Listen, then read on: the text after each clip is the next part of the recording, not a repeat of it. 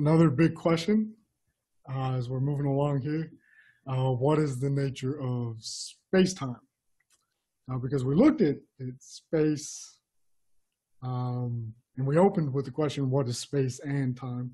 Well, from general relativity, we have the revolutionary idea that links these two together, that space and time are indelibly linked together. They're one and the same thing. So you get this space-time. Quantum field theory had produced the remarkable conclusion that space is full of energy. So the geometry of general relativity is resulting in forces like gravity, so already suggesting a structural characteristic of space. And now from quantum field theory, space is understood to have a kind of ephemeral substance, this ever-fluctuating field of these gross particles, fluctuations of the quantum electrodynamic vacuum. So this understandably is a disconcerting conclusion for the disconnected worldview perspective, because not only did quantum field theory say that all the seemingly separate and independent objects we call particles and forces and all the different ways we have to identify things as separate or independent, they were in fact just quantized excitations of extended and continuous fields. These fields and their associated quantized excitations were present even in what should be empty space. How could anything be regarded as truly separate, as isolated, if this is indeed the case? And that goes back to the statement by Leonard Susskind on ultimately this idea of separation, of the even possibility of isolation, is obviously erroneous. Therefore, the Copenhagen interpretation of quantum mechanics is obviously not fully correct. It's not the last word. So we have to be able to describe systems as these like collective wave functions, evolving unitarily and becoming more and more entangled. And as they become more and more entangled across these causal patterns of space-time, higher and higher levels of order and organizational synergy emerge. So from the multiply connected, substantive, energetic, and micro-scale order of space, we begin to see that there is no truly isolated system, that all points are interconnected in a universal interacting network, what is called the connected universe. So here we will begin to examine the space-time continuum and its modern extension, what we have developed, the entanglement network of space memory. And that term space memory, I know I introduced it kind of out of the blue at the start, but that's already should be giving you an indication of how we're going to answer this question about what is time. So time is inextricably linked with space, almost one and the same thing. Space has substance and informational structure. It can record information. Hence, it has a memory. And the way that this can happen, it can be observed empirically, observationally, in things like macroscopic quantum analog systems, which use a fluid dynamic system to show how a medium can have memory and even guiding functions for particles. But it brings us to the question of, okay, so we need to look at time. What is time? Well, probably conventionally in our kind of common sense experience would be that middle representation there, fixed timeline. And you got this growing block universe that is, there is a past and there's a present, and it's incrementally forming the future. But it's really present.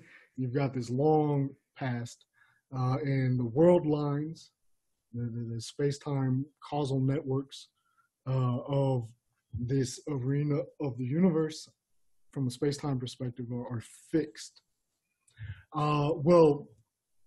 General relativity showed us that this is wrong, demonstrably wrong,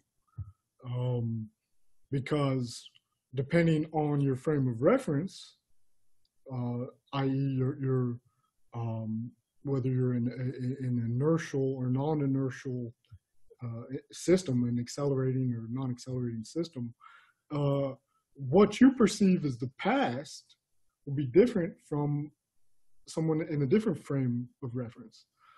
So the future to one observer can be your past simultaneously, and we know that this occurs.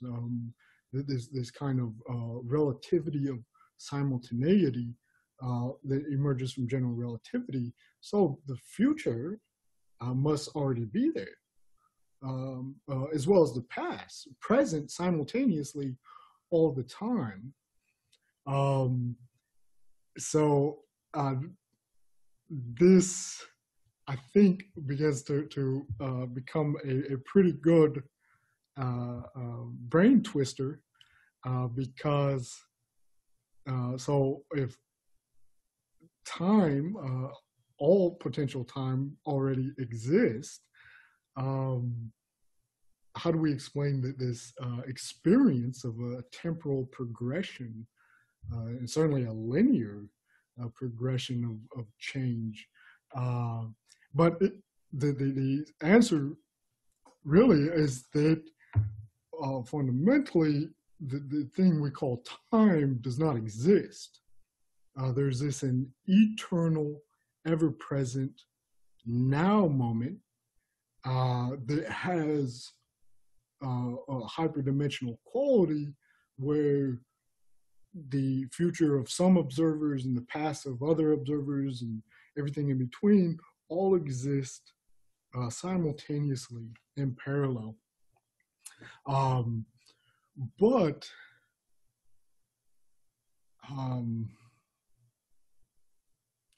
what we will see as we begin to investigate the space memory entanglement nexus, we will see how the thing that we do call time is bidirectional, and world lines can be changed.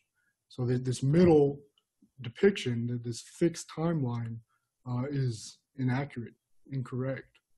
In fact, it is in part due to the timeless nature of the universe.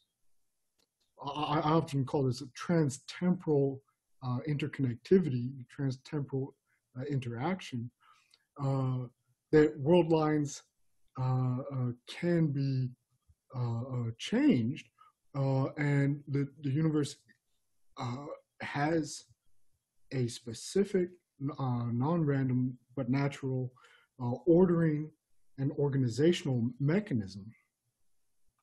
And it's closely related to the bidirectional flow of time. And actually, importantly, so we know we need to move past the Copenhagen interpretation of quantum mechanics. Well, one of the ways forward that appears most successful at this time is to admit or allow the bidirectional flow of information in time, retrocausality. This resolves some of the hard problems of quantum mechanics, although it's a little bit difficult for many of us to consider signals going from the future to the past and from the past to the future, and that the past can change based on what signals are being sent. But if you look at some experiments that have been done, like John Archibald Wheeler's delayed choice experiment, you can actually see where this is observed. They look at, they've measured entangled photons from a star 600 light years away, and they see that what appears to happen is, depending on the choice of the observer on how to measure which spin state these particles are in, their choice will seem to stretch back and change the properties of these particles when they were first emitted 600 light years away, 600 years ago. So I'll get into that in more detail.